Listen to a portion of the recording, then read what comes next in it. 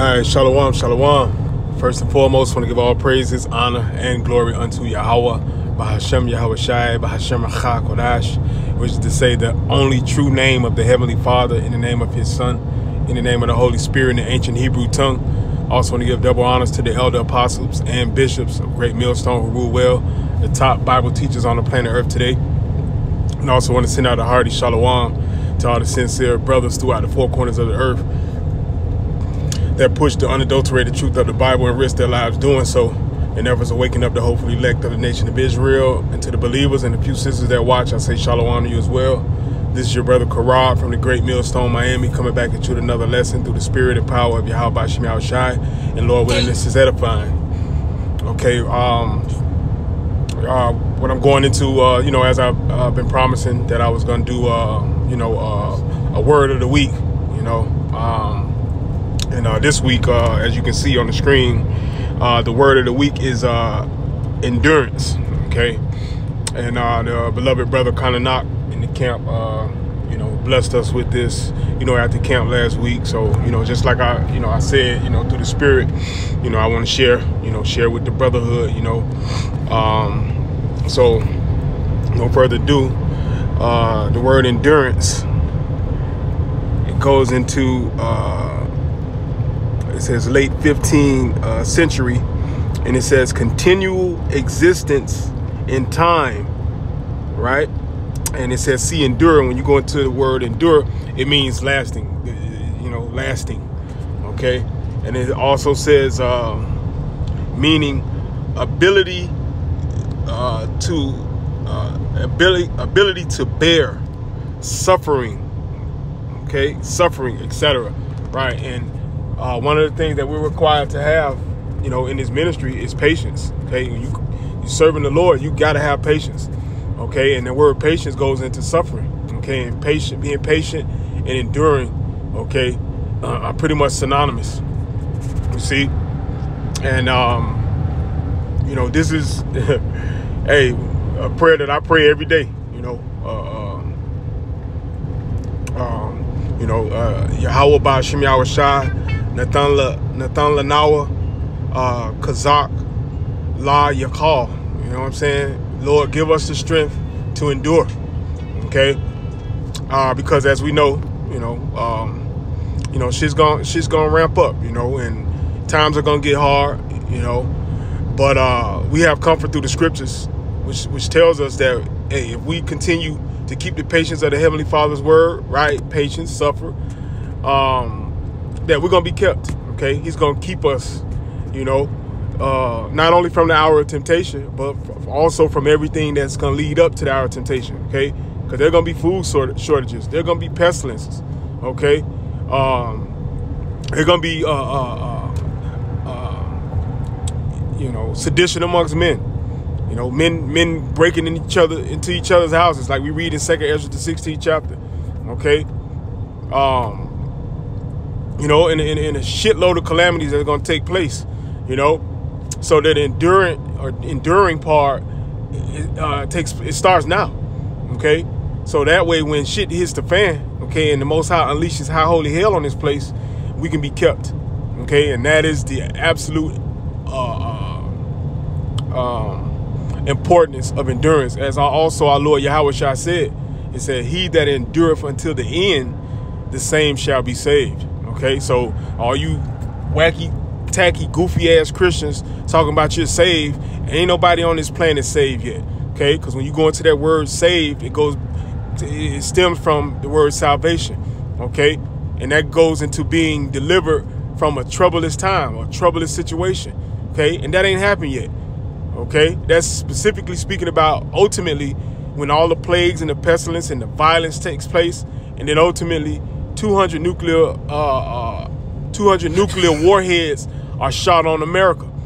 Okay, and those that are redeemed or called up into the sky, okay, on what the world ignorantly calls UFOs, those people are going to be saved.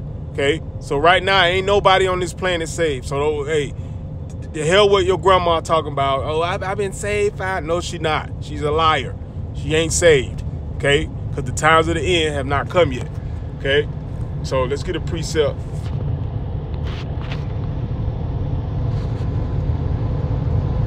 get a precept on this. And my favorite, okay, and it's pretty much like the introductory scripture, you know, when you coming into this thing, man. Okay, when you coming to serve the Lord, you know, this is, you know, like that debriefing, or not debriefing, because you debrief after the mission, but they're briefing, you know, when you coming into this thing, you know. So this is Ecclesiasticus, or Sirach, chapter 2, verse 1.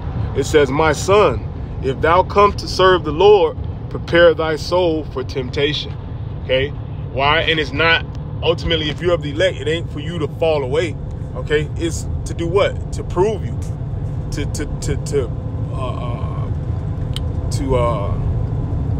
you know, basically build you up to be that fine gold that, you know, the elect are gonna be. Okay, and really, when you look at it, it's also to help you be able to be numb, you know, when the times of hell come, when Jacob's trouble comes. Okay, because we catch hell now, you know, on a daily basis. Like the scriptures say, we die daily. Okay, we troubled on all sides. This place is absolutely vexing to us. We hate this place. We hate our lives, you know. But all of that is prepping us, okay, for the times to come. Okay, so I read that again. It says, my son, if thou come to serve the Lord, prepare thy soul for temptation.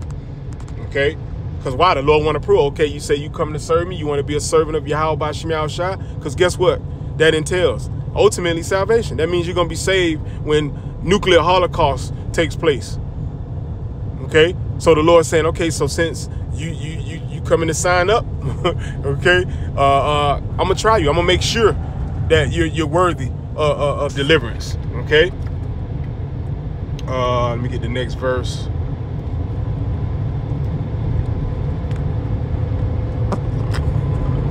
Verse 2, it says, "Set thy heart aright and constantly endure, and make not haste in time of trouble." You see, I read it again. It says, "Set thy heart aright." And what does it mean by set thy heart aright? Okay, when you read heart in the Bible, it's not talking about your actual organ that pumps blood. It's speaking about your mind. Okay, so set your mind aright. Right, meaning what? Understand what you, the scriptures tell us that we have to count the cost. You got to understand what you're being a part of. And the previous verse is telling you, you're going to be tempted, man. Okay, you're going to be tempted by what? Your flesh. Okay, because your spirit is what's going to profit. Okay, like the scriptures say, it is the spirit that quickeneth, the flesh profiteth nothing. Okay, your flesh is dying every minute, every second. And I always say this, get it when you go to bed at night, when you wake up in the morning, get one of those blue lights and put it on your bed and see how much dead skin cells on your sheets. Okay, these bodies are trash. We got the worst bodies in the history of mankind. You know, brothers get all type of infirmities, ailments. You know, we got to fight, taking all type of supplements and eating the herbs just to not feel like you want to give up the ghost. You know, then dealing with, you know, these adulterous women, you know, and everything else that comes with being a man of the Most High, right?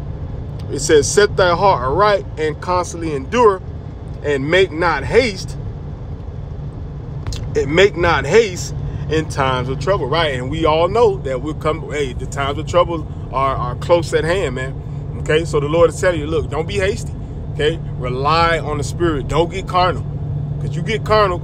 Hey, because the scriptures say to be carnally minded is death. If you think carnally in the times of trouble, you're gonna die. Okay, take a deep breath, like Elder Ariella say. Take a deep breath, drink some water. Okay, and rely on the Spirit, and ultimately on Yahweh by Hashem Yahushua. Okay,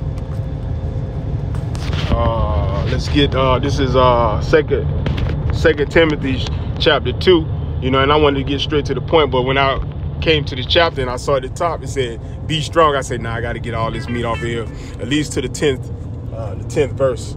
Okay, so bear with me. So this is 2 Timothy chapter 2 verse 1. It says, "Thou therefore, my son, be strong in the grace that is in Hamashiach Yahushua, right? Because that's how we're part of this, through the grace of Yahweh Shem Yahushua. You know, it ain't nothing we did. You know, it ain't that we're special. It's just through grace and mercy. Okay, so be strong in that, you know, because you could be like the rest of these niggas in the world, don't know what the hell's going on. Okay, and about to get smacked up side the head by pestilence, plagues, you know, teeth of wild beasts, famine. Okay, which famine is the worst way to die according to the scriptures. Okay, to starve to death, that's the worst way to die. And a lot of our people are going to die by famine. Okay, so it says, thou therefore, my son, be strong in the grace that is in Hamashiach Yahushua, verse 2. And the things that thou hast heard of me among many witnesses, the same commit thou to faithful men, who shall be able to teach others also. Right, so that's what this is all about. It's each one teach one. Okay, it's not about you. Okay, it's about Yahweh, Bahashem Yahushua, the Heavenly Father and His Son. That's who it's about. It ain't about us. Okay, our job is to learn this doctrine and go teach it, so the next man can learn it and he can go teach it, and the next man can learn it and he can go teach it. Because as the scriptures say, surely the harvest is plenteous, but the labors are few. You see? So a small eclectic group of men got a lot of work to do. Okay, and we sign up for the task, you know. And obviously through the spirit and power of Yahweh Shem Yahushua, verse 3, it says, thou therefore endure hardness as a good soldier of Yahweh Shah Hamashiach, right? Because we're at war. This is a spiritual war, okay? We're not carnal, okay? We don't never boast to be, okay? We don't mass up with weapons and say we're going to take to the streets and take Esau out of power. Hell no, okay? We have accounts of that in the scriptures, and it never ended well, okay? Ask what's this guy who led the slave rebellion? I can't think of his name, but you know, they did the movie 12 Years. Was it 12 Years? No, man, it's slipping my mind right now. But brothers, you know who I'm talking about. They led a slave rebellion, and what happened? A dude switched out on him and told Massa, and that dude, he got fucked up, man. Okay, because what happened was he was reading the scriptures and seeing that he realized that he was an Israelite. Okay, and then he read scriptures like he should stand upon their beds, you know, in the book of Psalms, you know, with the word, the name of the Lord in their mouth and a two-edged sword in their hand to render vengeance, you know. Well, he didn't understand that it wasn't time for that yet. Okay, and he died a horrible death. Okay, he got skinned alive, he got fried and all type of shit, man. Okay, because it wasn't time. But that shows that we're not carnal. We're not gonna mount up with weapons and try to take this devil down. No, we can't fight him with his blessing. Okay, we're going to fight him with our blessing, which is spirituality. Okay, and rely on the Lord. Like the scriptures say, wait ye upon me until I rise up into the prey. Verse 4, it says, no man that warreth entangleth himself with the affairs of this life, that he may please him who have chosen him to be a soldier. Right. Like I said, it's all about Yahweh Shem Yahushua and being thankful and being strong in the fact that he chose you to be a teacher of his doctrine. Okay? There are billions of Israelites, man. You know, billions of you Negroes, Latinos, and Native Americans, West Indians, and Haitians. Okay? But he chose a certain eclectic group of men. Okay? And as the scriptures say, those he chose, those he called, he also chose. Okay? And justified. You see, roughly paraphrasing verse 5, it says, and if a man also strive for masteries, yet is he not crowned, except he strive lawfully. Verse 6, it says, the husbandman that laboreth must be first partaker of the fruits. Verse 7, it says, consider what I say, and the Lord give thee understanding in all things. Right. And that's why we say here at Great Millstone, we have 100% truth. Okay. Why? Because the scriptures say that the Lord will give his men 100% truth. Meaning what? As the scriptures say, he'll give you an unction to know all things pertaining to the Bible. Okay. We don't know the molecular structure of you know, of the human genome and all that other matter. We don't know rocket science. We don't need to know none of that shit. Okay. All we need to know is what the Heavenly Father wants us to do and what he's about to do and how to be saved. That's the only thing that matters. Okay. Verse 8, it says, remember that Yahawashi HaMashiach of the seed of David, you see, and that's a cut to y'all who's saying, oh, is who you ignorantly call Jesus. See, his mama didn't have sex with an angel, or she just ended up pregnant. Okay, which is absolute BS, man. It says here plainly, remember that Yahawashi HaMashiach of the seed of David. Okay, seed, what's synonymous with seed? Sperm. You see? So our Lord Yahawashi sprang out of Judah. Okay, and then you go down to genealogy, and that's why when you read Matthew 1, it gives you a genealogy. Okay, that word gene ultimately goes back to sperm. Okay, the genealogy. Okay, or the study of this, for lack of a better word, the sperm line of Yahawashi. You see, it says, remember that Yahawashi HaMashiach of the seed of David was raised from the dead according to my gospel. Verse 9, it says, wherein I suffer thou, Salakia, wherein I suffer trouble. You see, like we just read, endurance, to suffer. Okay. Right. Because we're living in a wicked ass world. Okay. And we're thirsting after righteousness. So that's like an oxymoron. So you're going to suffer. Now, if you're wicked in this world, you living high on the hog, man. You get to do what you want to do.